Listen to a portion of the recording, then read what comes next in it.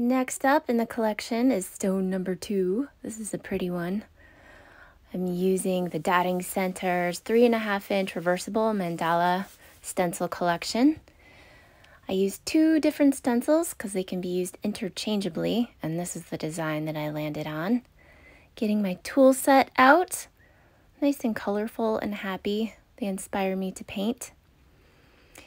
And this has been such a fun project.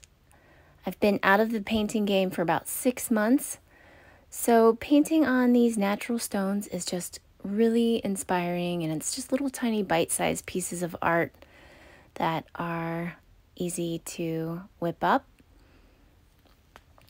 Here it is. I'm pleased with the outcome. I think it's super cute. All right, stay tuned. We've got 7 more to go.